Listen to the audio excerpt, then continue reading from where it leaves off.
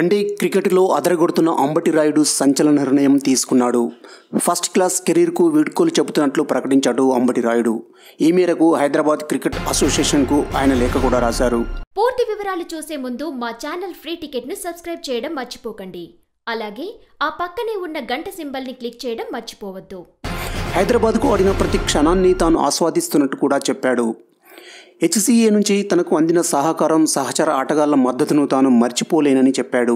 ఇకపై తాను first class క్రికెట్ను ఆడాలనుకోవడం లేదని అన్నాడు. అంతర్జాతీయ క్రికెట్తో పాటు దేశవాళీ టోర్నీలో వన్డేలు మాత్రమే ఆడాలని నిర్ణయించుకున్నట్టు తెలిపాడు.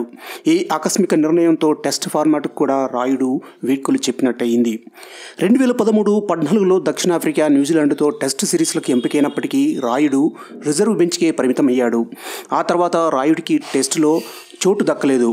వన్డే జట్టులోకి అప్పుడప్పుడు వచ్చిపోతున్న రాయుడికి విండీస్ సిరీస్ కలిసి వచ్చింది. ఆ తర్వాత రాయుడికి టెస్ట్ జట్టులో చోటు దక్కలేదు.